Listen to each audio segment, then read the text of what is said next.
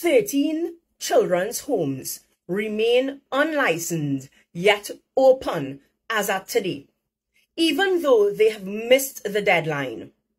It has been 8 years that Kamla Persad-Bissessar gave you legislation to put these things in place. But you just keep trying to find excuse after excuse after excuse.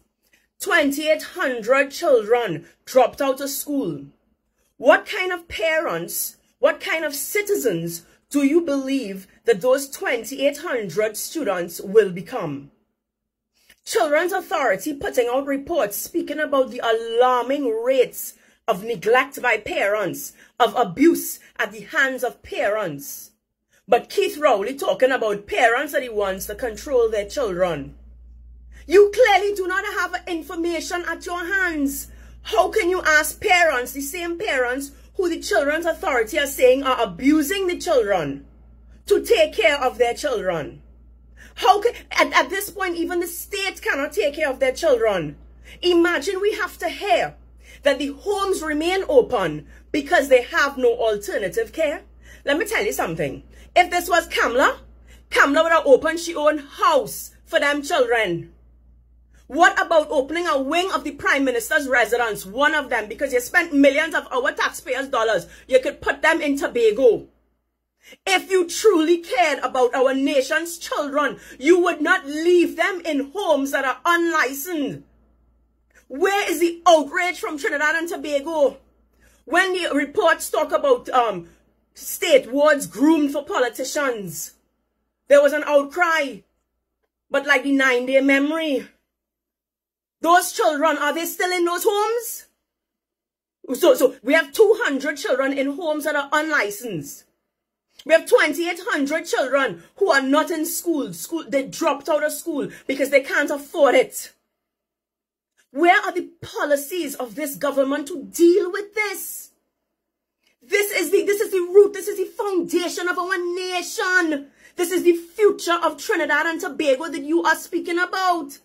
And your best answer is these children behaving like, what it is, they say hyenas in an African jungle?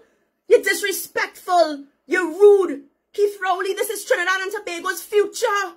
You need to understand the data. The same way that you could implement policies. Well, I don't even know if it's you implemented or if it was there before. But the point is, you know, parents, fathers must attend a certain amount of Lamaze classes if they want to be present when their wives are having, you know, the babies at General Hospital and stuff, right? These are the kinds of policies that you can use the public health system. So if a mom is coming into, you know, Port of Spain General, Mount Hope, maternity ward, wherever, the public system, if they're accessing the public system to have children, you can use the opportunity to assess them, whether it's ACE testing, whatever, trauma testing. You can ensure that that mother has not herself been abused once in her life and is not going to be pouring from a toxic cup into her children. A parent who themselves have not dealt with trauma will only pass on trauma. Hurt people hurt people. So you have got to address these root causes of the abuse. Because if we continue to abuse our nation's children, those children will become parents who then abuse their children. And the cycle of violence that we see will continue. If a child is being abused at home, do you think they will produce results at school? When a child, let me give you a real scenario, because clearly you don't walk the ground. So let me give you a real scenario.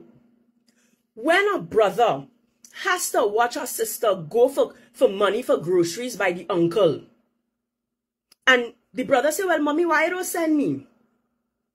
Nah, sister have to go. Why you think sister have to go to collect the money from uncle? Why you think? Because she had to pass something off to get the money from the groceries, for the groceries. And everybody know the mother crying, but she don't know what choice she have. The daughter crying, but she know if she don't do what she have to do, her siblings and her mother wouldn't eat. And the brother angry because he cannot protect his family. because already he understands his role as a man. So where do you think that violence, where do you think that anger will come out? So when he goes to school and he pounces on a child, you want to call him a monster and a cockroach and all kind of thing, right? But it's because you do not understand what is going on in the homes of Trinidad and Tobago.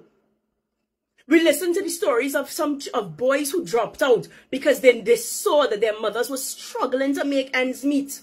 So the elder sibling would stay home to watch the younger siblings so that the parents could go out to work.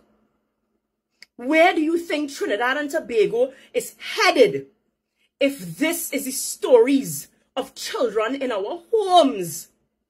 It is not good enough for you to tell parents to mind their children. You have to put policies in place to assist the parents, to support them. And I'm not talking about handouts. I'm not speaking about handouts. As I said, you have to begin to address the childhood trauma of the parents. You have to begin to address social services that could, where's the employment? Where are the jobs? Where's the counseling for children, for parents? These are things that have to be addressed. And for goodness sake, deal with those homes. 13 homes, some of these homes existing for how long now? We passed the legislation.